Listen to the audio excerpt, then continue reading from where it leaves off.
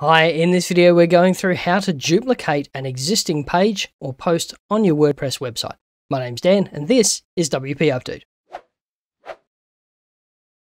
Welcome, my name's Dan, I'm a senior software engineer and full stack WordPress developer with WP Update. In this video we're going through how to duplicate a page, post or any other standard post type in your WordPress website. So let's start by heading to the dashboard. Now I'll assume for a moment that you're logged in. Now, if you're not logged in and you don't know how to get in, that's okay. There's a link in the description below to a video that'll take you through it. Now, what we're going to do is use a post duplication plugin for this one.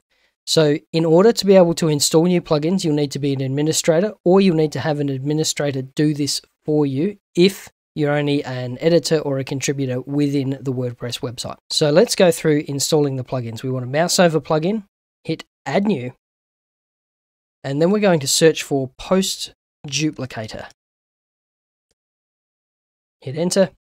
That'll have a bit of a search and we're looking for this one, the post duplicator with 66 positive reviews at the time of filming and 200,000 installed applications or installed instances I should say, and updated relatively recently.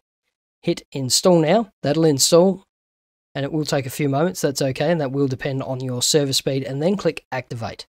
All right, that's done, and you'll see up the top there, plugin activated, and we're good to go. Now we can go to the post or the page list, and this will work with posts, pages, or any of the other standard custom post types that you can use with WordPress. It won't work on media though. So go to posts, in this case, all posts.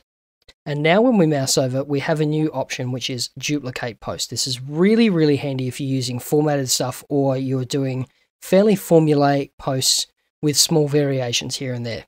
So what we're going to do is have a look at the Quisque non-lectus post that we created in a previous tutorial. Click on duplicate, and that has duplicated that. It was very, very quick. Click on, you can see this is the duplicate because it's got copy on the end. Then we're going to hit the quick edit button and we're just going to change the title of this one now. I'm just going to use some text I've got here, some lorem ipsum text just on a different screen. There we go. And we're going to change the slug to just the first bit there. And then we're going to schedule that for the 10th of October. So that is now scheduled ahead. We're going to switch off comments. We're going to switch off pings. We're going to keep it in the same examples tab. All right, click update.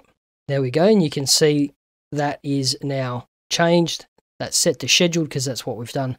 And now we can head in and we can edit this one as needed. Now, I'm not going to worry too much about the text. Let's just get rid of this paragraph there and add some extra paragraph text. And you can see here what I mean by reasonably, formulaic, or if you have a specific layout that you want to duplicate quite regularly, this could become very, very handy.